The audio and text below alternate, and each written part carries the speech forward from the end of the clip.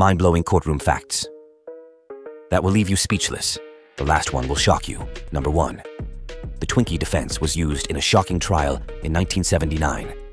In another case, the defense argued that the defendant's consumption of excessive junk food, including Twinkies, was evidence of diminished capacity. This unconventional strategy aimed to link the defendant's diet to his mental state at the time of the crime. Number 2.